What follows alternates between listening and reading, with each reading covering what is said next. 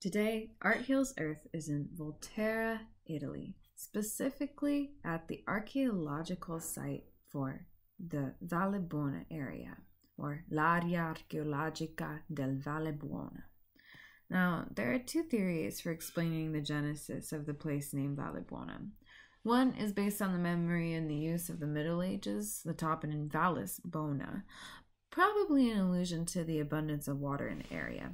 And the second, which is a more attractive theory, presumes that there was a Hellenistic temple consecrated to the Bona Dea, and the site was for oral tradition that has the marble statue of a woman and a child in the Guarnacci Museum.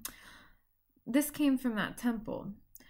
Valle Buona site was within the first of the town's walls construction, and it began in the 4th century BC, during the Etruscan period in Italy, when in the 13th century the medieval town walls were built over the remains of the Summa Cavia of the 1st century BC.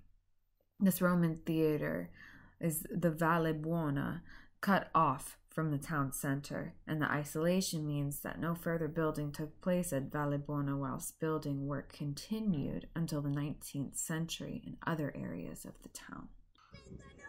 Speaking of those other areas, let's explore. Beyond playing with a soccer ball or a football in the center of town and dealing with preteens' attitudes, there was a lot to explore, including the alabaster that is potent, and this is a center for alabaster in all of Italy. And the light in the space was giving the camera a very strange reflection, which is not only interesting but curious. This work was so beautiful, handcrafted, and it's just an abundance in this particular area. The city in and of itself is very small, and you really go for the views.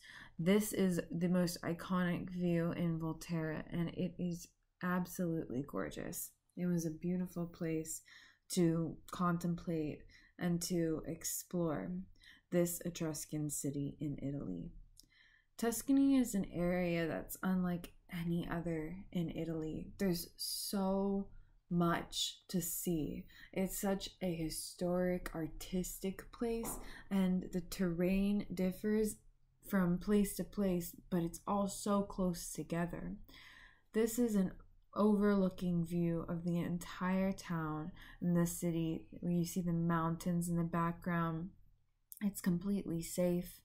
It was beautiful to explore. The people were so kind, and it was a wonderful time to sit and contemplate, to write, to journal, to draw, and to take photos. There was a really kind couple who had a Polaroid, and I offered to take a picture of them, and then they offered to take a picture of me. So I got to have a little keepsake from the trip, and coming to this specific spot at that specific time was divine to be able to meet them. And of course, speaking Italian also comes in handy when you're traveling, especially alone.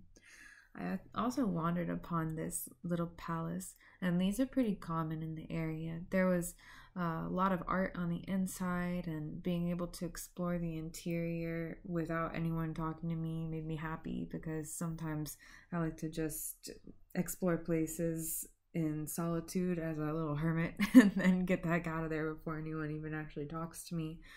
But through this was more of a museum area that I didn't really have time to explore that day. But that's okay. I just wanted to take a look and see what was going on in the area. And boy, did I do that. If you like this video, make sure you subscribe to the channel. There's plenty more where that came from.